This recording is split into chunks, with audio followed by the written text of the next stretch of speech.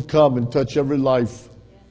Father, as we open our hearts and our minds to your word, Father, do a work that only you can do. And Father, I pray that you would just use my life, use my heart, my mind, and my lips, Lord. And I pray that you will anoint me and use me for your honor and glory. And Father, I thank you tonight for everything you do. In Jesus' mighty name, amen. Amen. You may be seated tonight. Praise God. How many here tonight can say, I'm expecting a powerful revival from the hand of God? I am. I'm expecting it. I'm expecting to see some mighty, powerful things. God is so good. And I believe it. I believe that he's getting ready to pour out a fresh outpouring of his Spirit. I believe he's getting ready to pour out a fresh fire. What a powerful God. Amen. How many remember when you got touched by that fire and nobody could stop you from saying anything about the Lord? And now it seems like they got to pry it open. Got to pry your lips open and try to get the words out. But I want you to go with me tonight in the Word of God, because let me tell you something. God's getting ready to bring a revival to America. It's going to be so powerful. And I believe that those that really want it are going to have it. How many here want it? I know I want it. And, you know, the problem is, let me say this to you, the problem is not that God can't give us what he wants to give us. The Word of God says that in the last days he will pour out of his Spirit upon all flesh. But let me say this to you, the problem is not that God is not going to give us fire, or he's not going to give us revival. Give me from up there.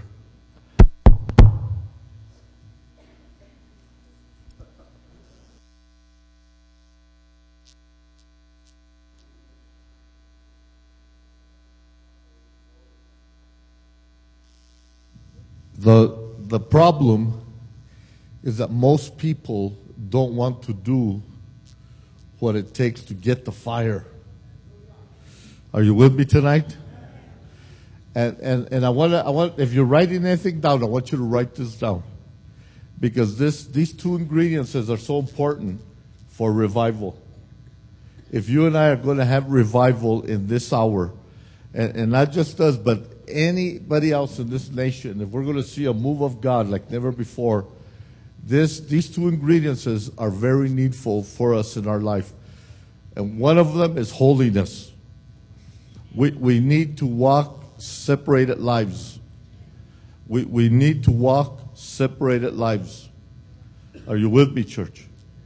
And the next ingredients that you and I need a hunger for the presence of God. A hunger, such a hunger in us that all you want to do is seek the Lord. That all you want to do is get in there in the very presence of God. Are you with me tonight? Because let me say something to you. God is the only one that can do the impossible. There's no other. There's no other. This is not about magic or anything like that. No waving a wand over somebody, or that's not the way it works. It's got to be the very, very power of God moving and working and doing what it has to do. Only God can change lives, and only God can perform miracles. Are you with me tonight? If you believe that, give him praise.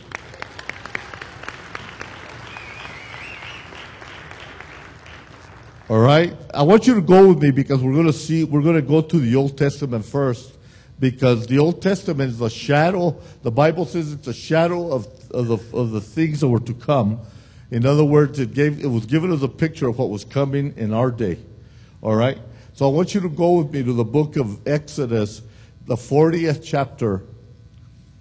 Amen. And we're going to read there from verse 36 to verse 38. And we're going somewhere with this tonight, so I pray that you will hang in there with me, because there are certain things that hinder us, that will hinder you or hinder us from having what God has for us, and we need to pay very close attention to what the Lord is saying. Praise God. So this is what he says in Exodus chapter 40, verse 36 to 38. And I like what he says here, because you see, he has always operated with fire or with his power. He has never operated separate from, there's always been his power has always been present, and so has his mighty presence. Is there anyone with me tonight? The presence of God and the power of God have always been at work, have always been there, preeminent in the church, in the temple, with God's people. I mean, it's powerful. Amen. Are you with me, church? There are places tonight, listen to me, that if you know anything about history, about revivals, if you know anything about it, you'll know that revivals, actually, many of the revivals that we experienced here in America in the 1800s, 1700s, and even in the 1600s, many of those revivals came to us, amen, from England. I mean, evangelists and preachers from England came over here to preach to us, to give us the gospel. Smith Wigglesworth and different others from Europe came here to preach to us. Now, but let me tell you something. Let me say this to you. If you go to Europe today, in this time, the churches that were on fire back then, today they're museums.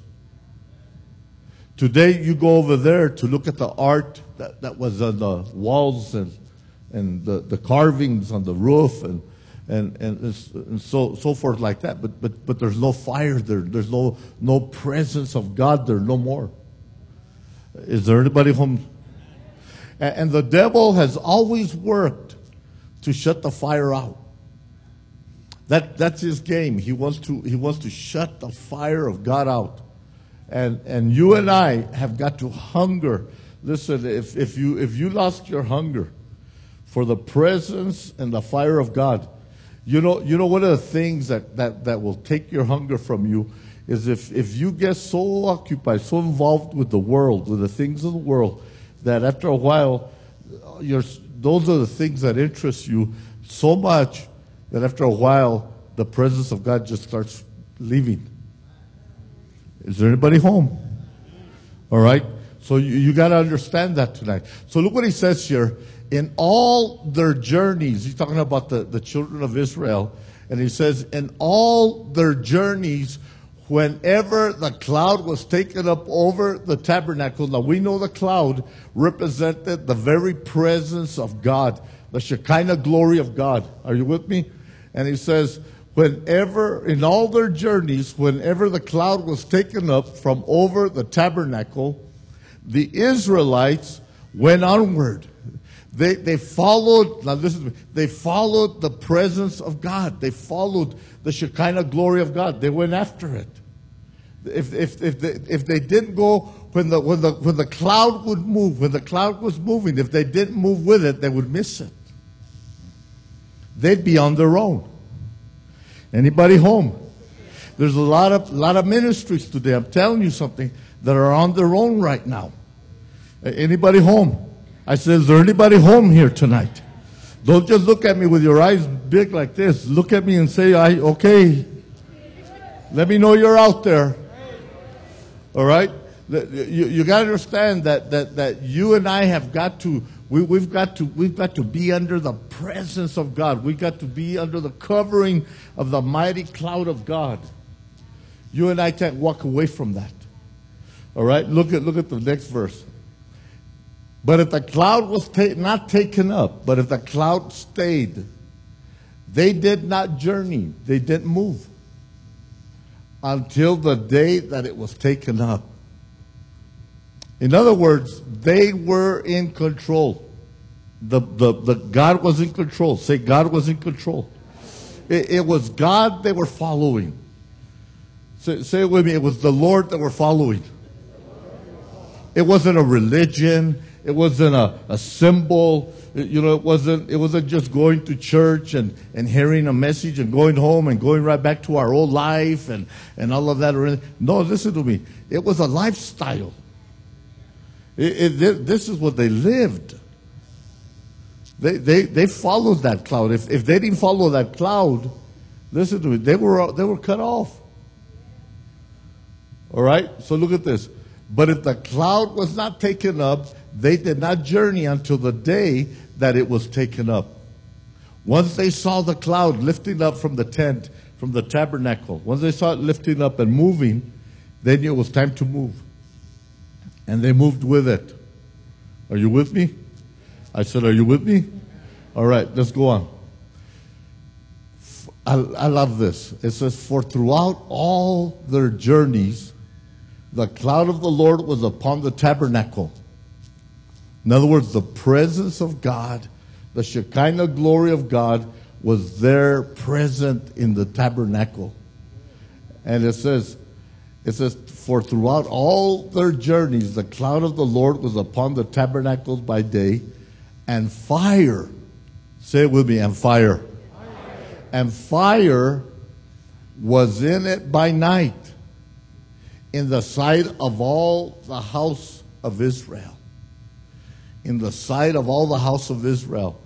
The power, say the power, and the presence. The power and the presence of God was there always. It never left. Are you with me, church? They followed it. They went after it. Are you with me, church? Okay, so you and I need revival. Listen to me. If we're going to have a move of God, if your loved ones or your friends, your neighbors, neighborhoods are going to change, I mean, total neighborhoods are going to change. Listen to me. It's going to be because of that cloud and that fire. Anybody home? Well, give him praise if you're going to give him praise. And it's gonna be so powerful, church. I'm telling you, we're gonna see it. We're gonna experience it. We're gonna be part of it. Amen. Are you with me?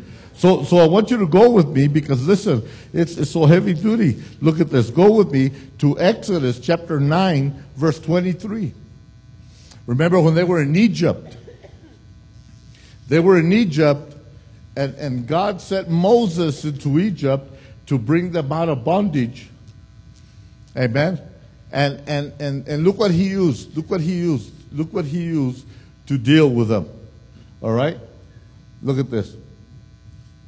Then God told Moses, stretch out your rod and point it towards heaven. So Moses took his rod and he pointed it towards heaven. And he says, then Moses stretched forth his rod towards the heavens, and the Lord sent thunder and hail, and what else? What else? And fire. Let me say something to you. There's power in fire. How many know there's power in fire? I mean, there ain't nobody, if you're in your right mind, that you're going to sit in a fire.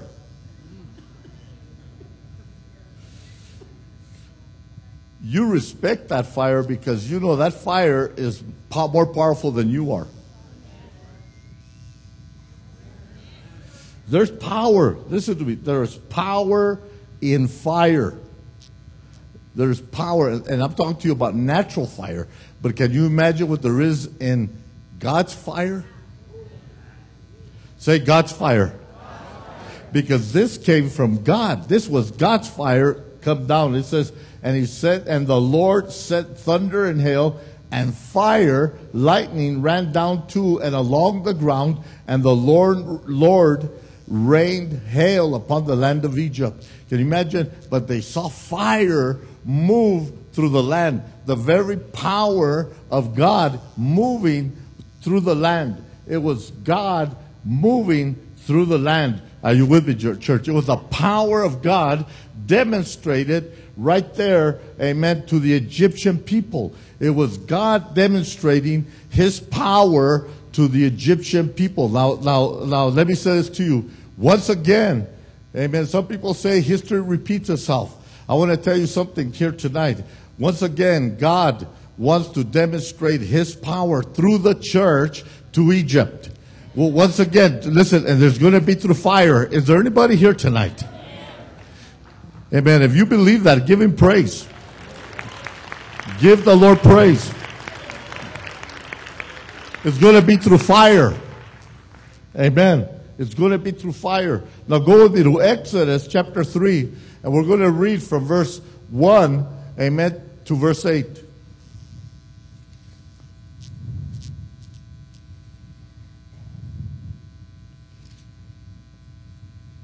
I don't want to go too fast because I'll lose some of you, and some of you are just watching me. And you know, some of you used to sit closer, and now you're sitting way back there. What's wrong with you?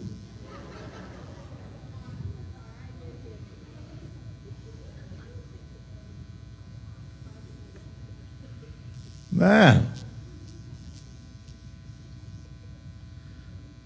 All right. Exodus chapter 3, from verse 1 down. Now look at this. Now Moses kept the flock of Jethro, his father-in-law, the priest of Midian, and he led the flock to the back or west side of the wilderness and came to Horeb or Sinai, the mountain of God. And the angel of the Lord appeared to him in a flame of what? Fire. In a flame of fire. All right? Appeared to him in a flame of fire out of the midst of a bush. Now, imagine he sees this bush on fire, but it's not consumed. And we're going to read that in a moment. But I want you to write this down. He's actually seen the church today on fire. Say it with me, on fire. And it won't get turned off. That's the picture Moses was seeing. He was seeing the church on fire. And it wouldn't turn off. How many know God wants the church on fire, his fire, and you and I not be turned off? Come on. Come on. That nothing can turn us off. If you're going to give him praise, give him praise.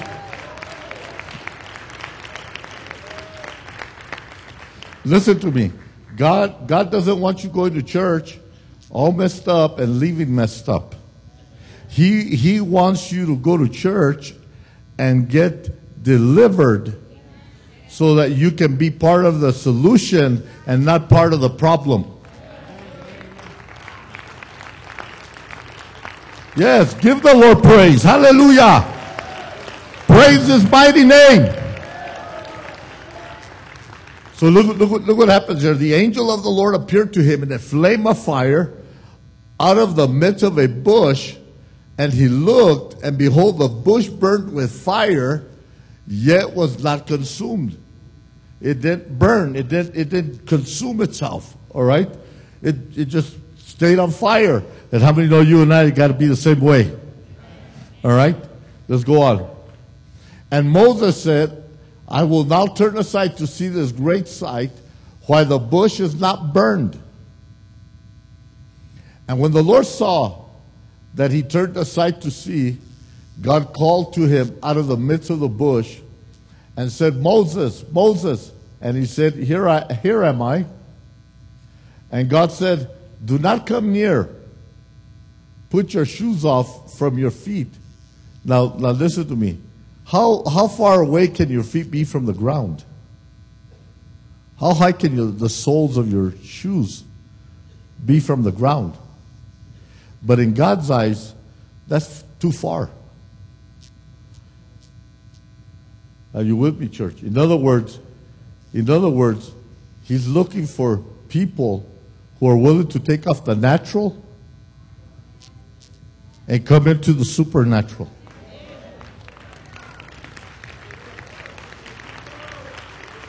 Oh, if you're going to give him praise, give him praise.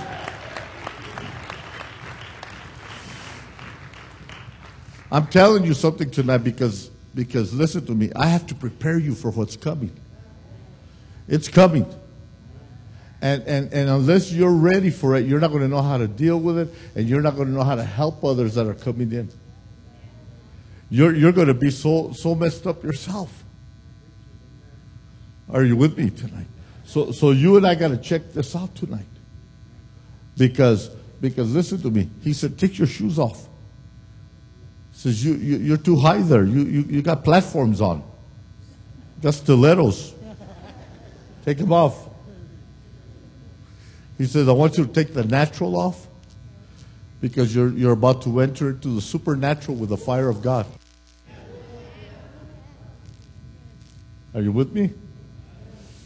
And brother, I don't know if you've ever experienced any of that, but let me tell you something. I have.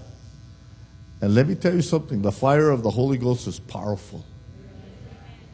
The anointing of God is so powerful. Amen? So look at this. For the place on which you stand is holy ground. It's separated ground. It's not ordinary ground. You cannot, listen to me, you cannot bring the world in there and expect to be consumed with fire. You cannot, you listen to me, I'm going to show you something. I'm going to deal with a few things in a moment, but I want you to bear with me.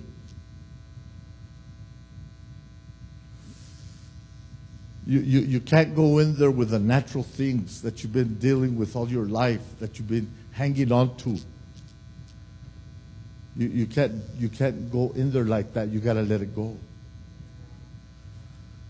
Are you with me, church? So you see, the fire will penetrate every part of your life.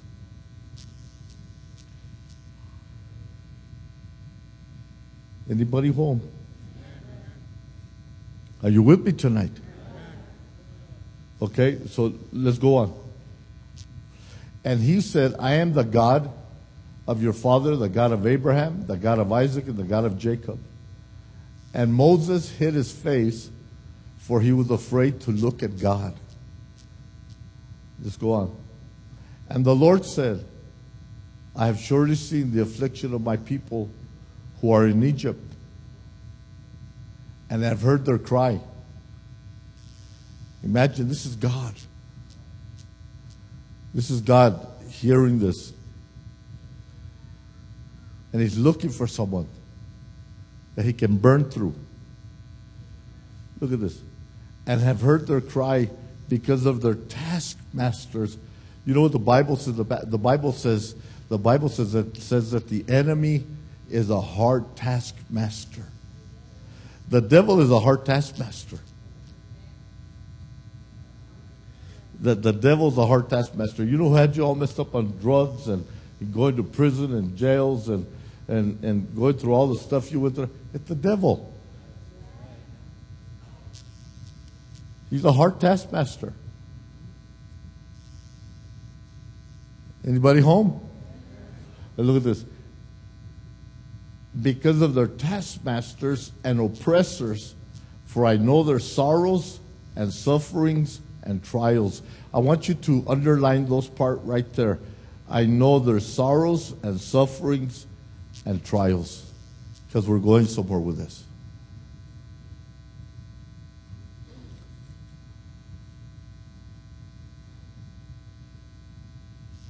And look at verse 8. And I have come down. He said, I have come down to deliver them out of the hand and power of the Egyptian, and to bring them up out of that land to a land good and large, and a land flowing with milk and honey, a land of plenty. And remember, a land of blessing. Say, a land of blessing. To the place of the Canaanite, the Hittite, and the Amorite, the Perizzite, and the Hivite, and the Jebusite. He says, I've come down, he says, to deliver them. I've come down to deliver them. Remember that. I want you to underline that part right there. I have come down to deliver them out of the hand and power of the Egyptian.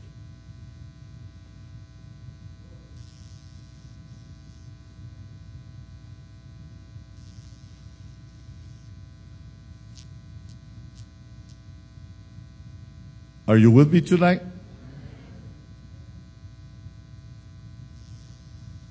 Now, I want you to look at your neighbor and say, God has his eye on you. He's in this room.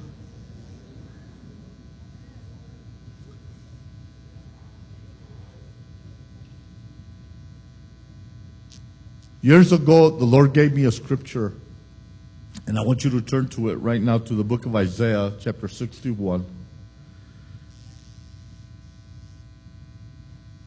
And he gave me the first 3 verses of that chapter, but I want you to read verse 1 with me, because this is so very important. You look so lovely sitting there. Some of you look so handsome and all that sitting there. But I want to say something to you. God knows the heart. God knows the inside. You know, he told Samuel, you look at the appearance. He says, but I look at the heart. All right? Now let me say this to you. A big majority of the body of Christ, they all want revival. They want the fire. They want the Shekinah glory of God. But listen to me. A big majority of the body of Christ needs to be healed. They're not healed. And because they're not healed, they're hindering revival in their own lives.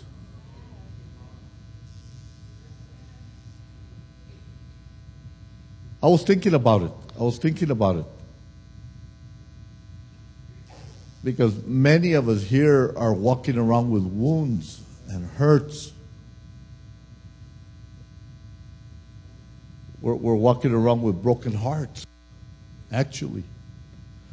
And I want to share a few things with you tonight, but the Lord gave me a scripture. I want to go to a couple of scriptures that the Lord gave me this week, and then we're gonna go into something, okay? But I want you to see this. Look what the Lord said this. The Spirit of the Lord God is upon me, because the Lord has anointed me and qualified me to preach the gospel of the good tidings to the meek, to the poor and afflicted. He has sent me to bind up and heal the brokenhearted. You need to underline that. The broken heart doesn't just come from breaking up in a relationship. Brokenheartedness comes from many things in life, from many injuries, many letdowns. You know, you and I, through the years, you know, and this is why God says, I come down to deliver them out of their affliction and out of their trials. Because you need to understand that the Lord has seen us since the time that you and I have accepted Jesus into our life. When we accepted Him into our life, He deposited into our hearts a fire, a divine fire that you and I had never ever experienced before. It came from Him. He with his finger, with His very finger, He lit the fire in our hearts. It was Him. He touched our lives. He set us on fire. You and I were so on fire, man. We couldn't stop talking about Jesus, man. We went everywhere talking about the Lord. We wanted to see our family saved. We just couldn't get enough of the presence of God and all kinds of things. But through it, listen to me. I told you a while ago that the devil will do anything he can to hinder us or stop us from continuing in that fire. Listen to me. He took us through so many afflictions, so many trials. Many of us went through so many hardships in life. Amen. As we were serving the Lord, I've talked to so many Christians that even lately have been saying, you know what, I've been mad at God. Their hearts were broken at God.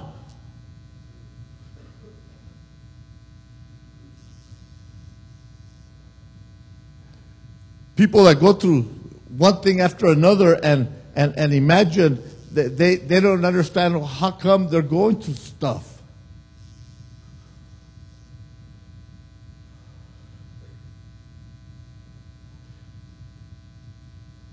There are Christians, listen to me, there are Christians right now that actually have said, I've forgiven, but then all of a sudden they see that person and that it rises back up and they say, I really haven't forgiven.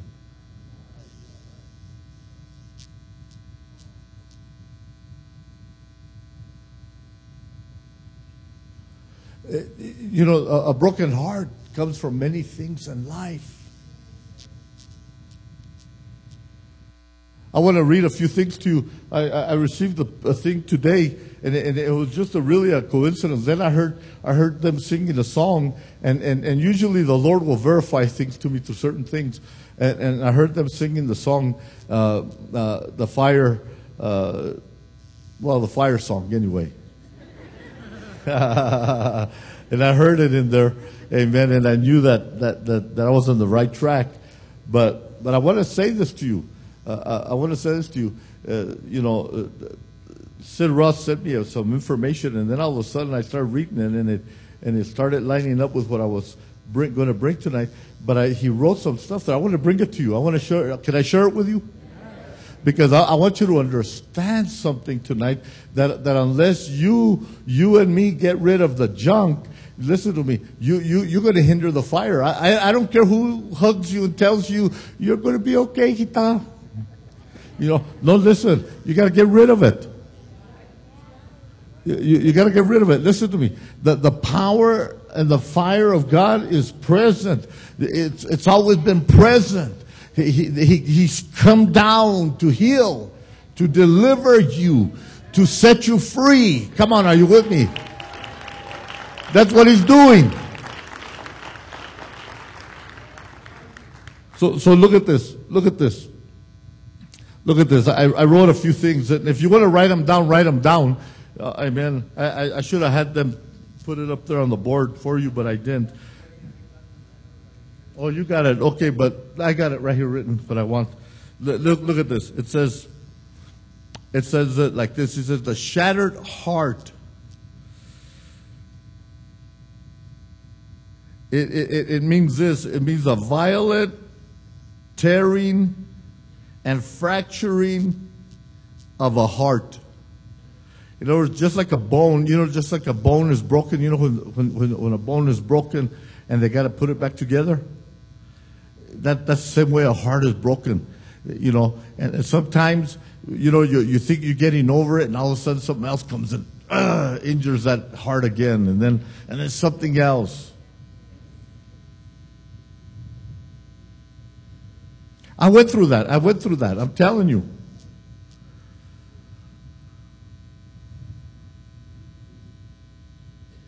I went through that with my son. Where, man, I was so angry, so bitter, so unforgiving. And it was only the mercy of God that kept me going. Some of you are angry with your children. And I'm going to tell you, the Lord had to deal with me. And I'll never forget a wise preacher told me this. He said, Ray, whatever you do, don't sacrifice your son. He said, there's already been a son sacrificed for us all.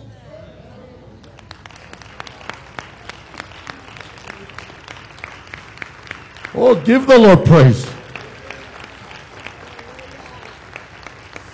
And I thought that night I had got rid of it, man, but a short time later, here I was again with it. I was carrying it again, and we had another battle going, and I was driving home one night, and I told the Lord, I said, Lord, I says, what am I going to do with this kid besides kill him?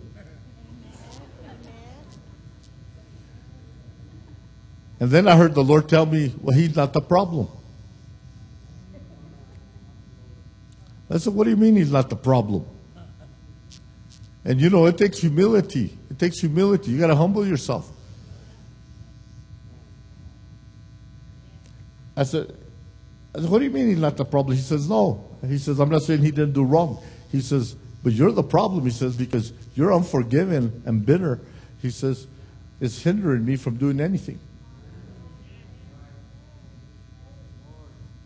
I went home again, went on my face before the Lord and cried before the Lord. Thought I had left it there, and I hadn't.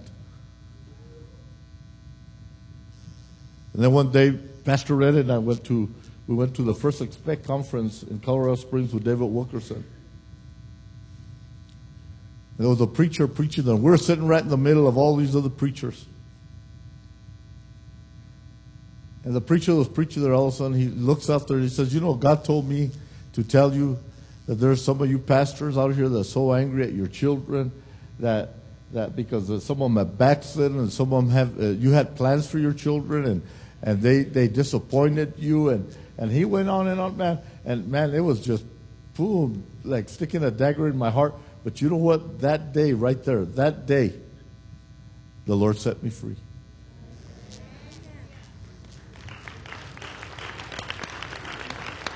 Yeah, give the Lord praise.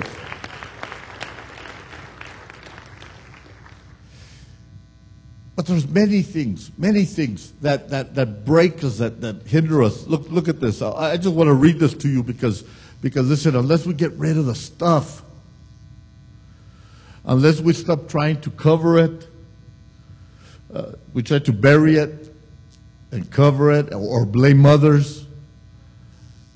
You know, listen to me. God has come down to deliver you. He wants to deposit a fresh fire inside of your life. You are the sanctuary. You're the temple. Listen, it was a foreshadow. He'd come down to that temple with his glory and his fire. But now you have become the temple of the Holy Spirit. Now he deposits his fire and his glory into human vessels.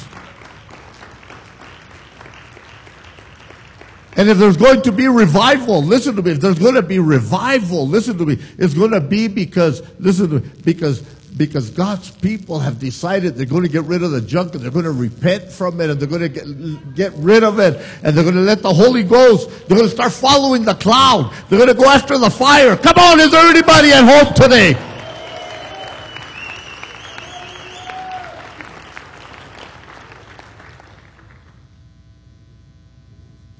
But Pastor, you don't know what that husband does. You don't know what that wife does. You don't know. It doesn't matter. He's a healer. He gives you peace beyond your understanding. He'll give you peace beyond your understanding. I mean, powerful peace. So look what it says. It's a violent tearing and fracturing of the heart.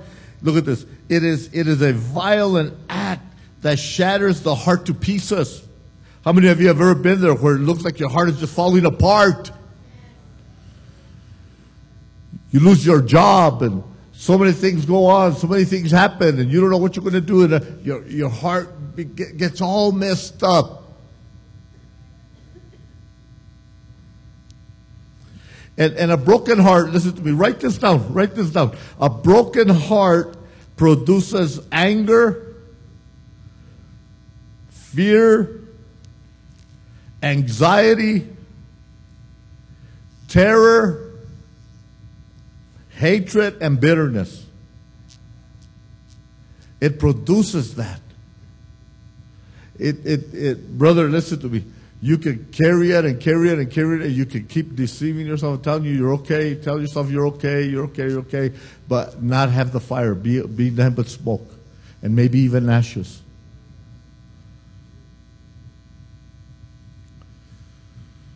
I'd rather have the fire. I said, I'd rather have the fire. I'd rather have a hunger. I'd rather have a hunger for the anointing of the Holy Spirit. Or if you're going to give him praise, give him real praise. Come on, give the Lord real praise.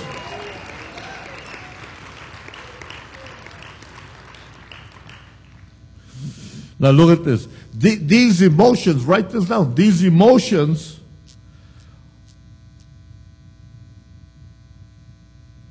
are what lead to panic attacks,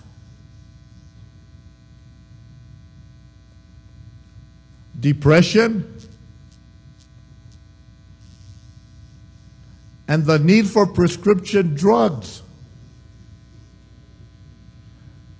Brother, sister, let me tell you something. There are more people today in our country taking prescription drugs.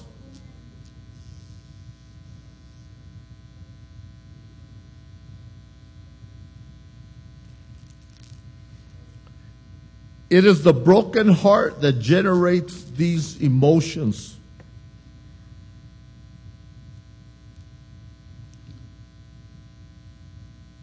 It is a broken heart that generates these emotions,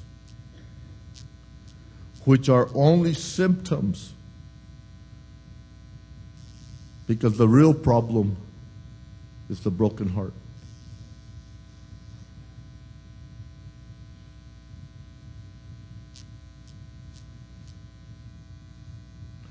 Look what Ezekiel 36:26 says.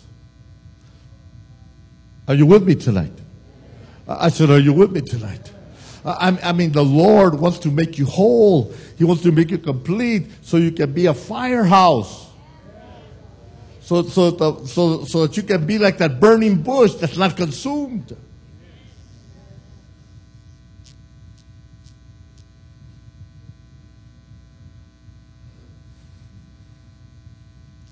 Look what it says. Look what it says there in Ezekiel 36:26. If they'll go up there with me, Ezekiel 36:26. Amen. If not, I'll find it over here. Ezekiel 36. All right, they beat me by one page. Look what it says. A new heart. A new heart. Say a new heart. I will give you. A new heart I will give you, and a new spirit will I put within you. A new heart and a new spirit will I put within you. He'll take that old broken heart out, throw it away, and give you a new heart, a brand new heart.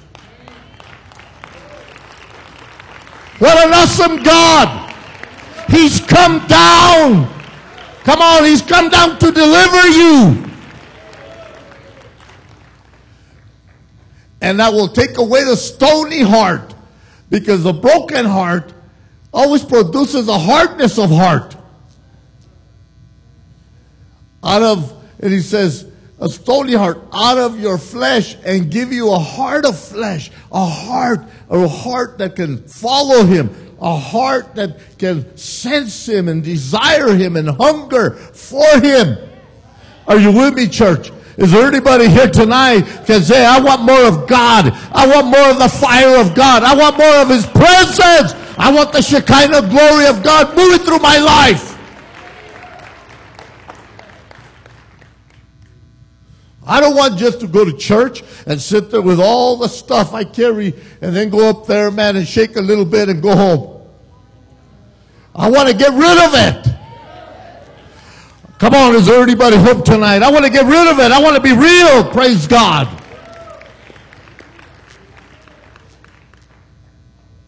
I'll give you a new heart, He says. I'll give you a brand new heart.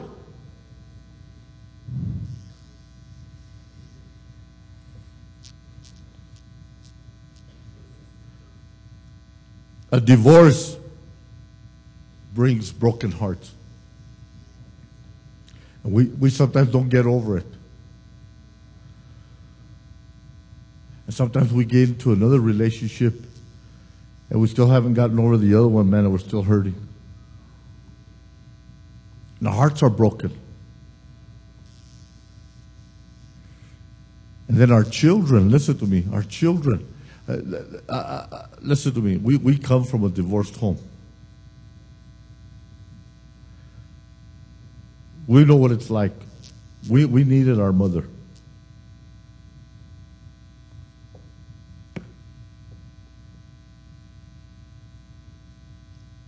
We know what it's like. When people divorce, the children are left devastated.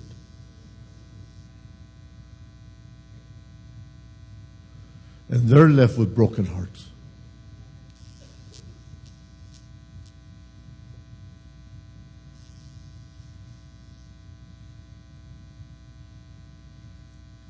Abuse. How many Christian women are abused? And some men are abused by women. I'm going to make a new ministry here in the church called the BAM Club. Battered, abused men.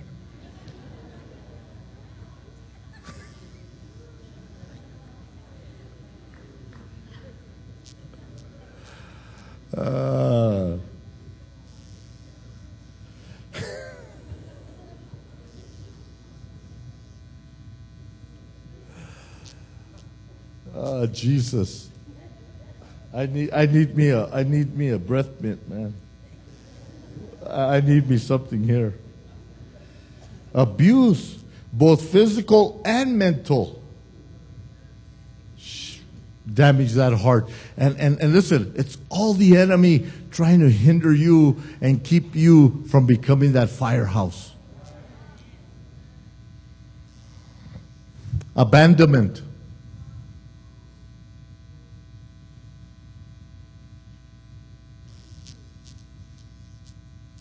Rejection.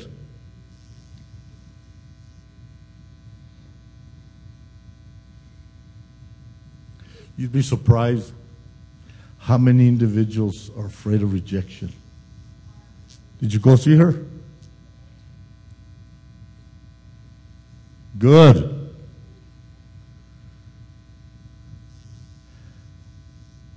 You'd be surprised how many people are afraid of rejection.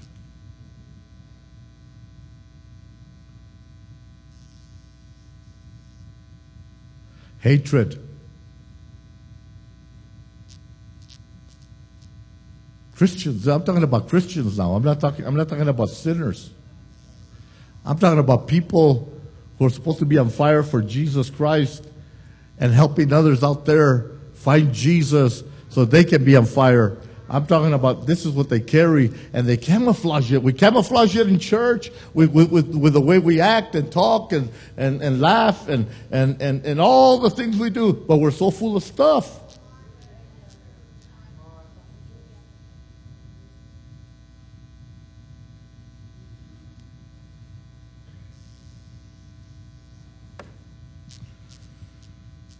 I just can't stand that lady. Sister, you ain't going to heaven. What's wrong with you? You're going to miss the rapture. Thank you, sister. Oh, man. You know what? I was thinking about this white one. I was hungering for a white one. Hallelujah.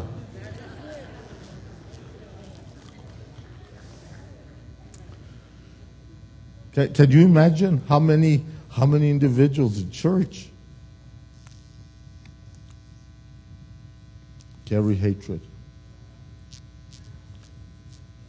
Well, I don't hate them so much. I just don't like them. We try to, ease it up a little bit,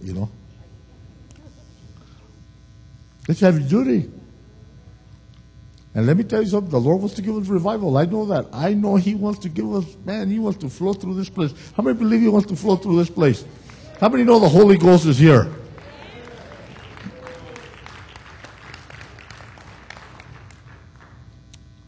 the crazy thing about it? Everybody's looking at me like, yes, Pastor, it's the next one sitting next to me.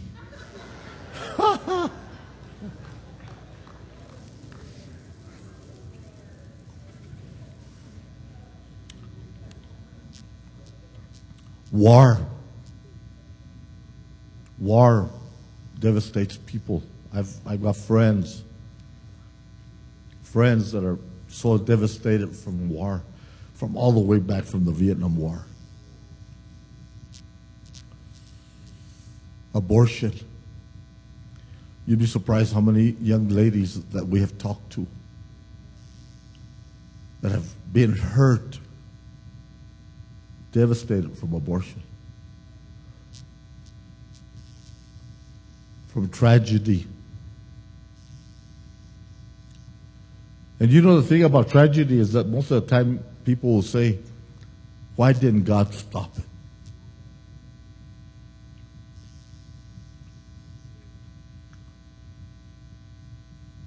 And we go on with that.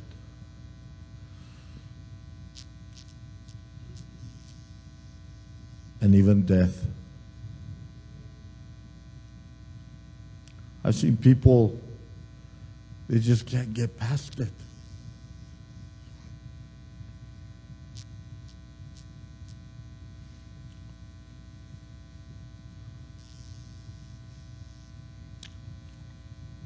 I've seen women that have lost their husbands.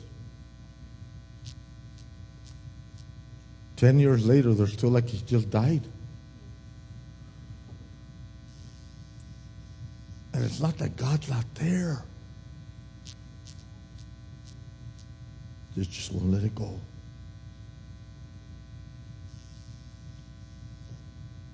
How many here want the fire? How many want the fire of God?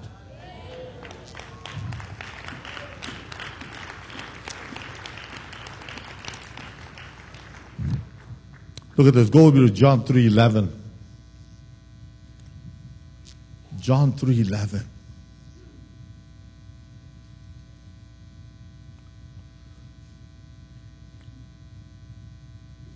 Whoever disappointed you, whoever let you down, whoever offended you, forget it. Come and get healed. Let the Lord heal the brokenness so that you can be a firehouse. Are you with me, church? So that you can be a vessel in the hands of God. Look what he says here. I assure you, more solemnly I tell you, we speak only of what we know. John 3:11. Only of what we know. We know absolutely what we are talking about. We have actually seen what we are testifying to.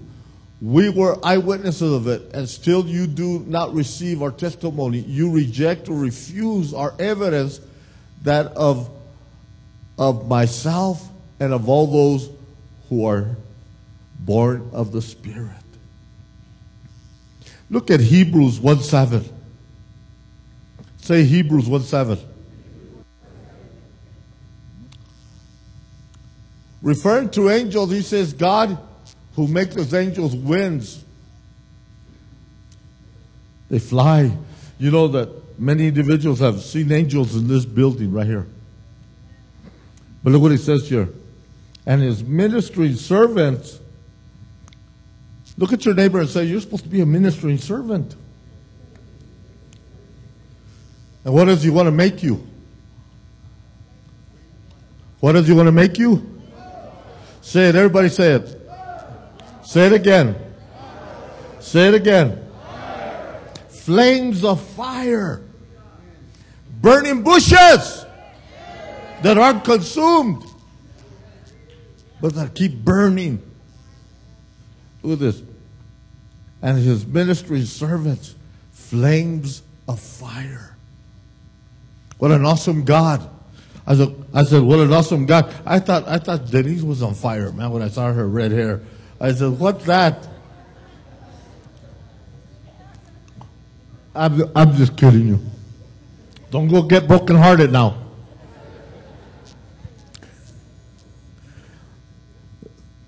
God is good. How many want that fire? Go with me to Acts 2, and we're gonna pray. We're gonna pray. Acts chapter 2. I'm gonna have the musicians come.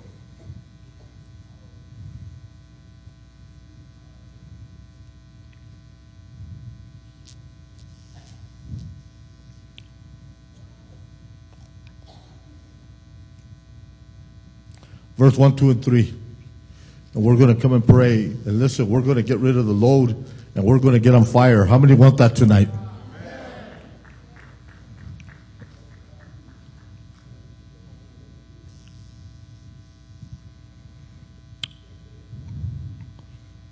Look at this. And when the day of Pentecost had fully come, they were all assembled together in one place. Verse 2. When suddenly there came a sound from heaven like the rushing of a violent tempest blast, and it filled the whole house in which they were sitting. And there appeared to them tongues resembling fire.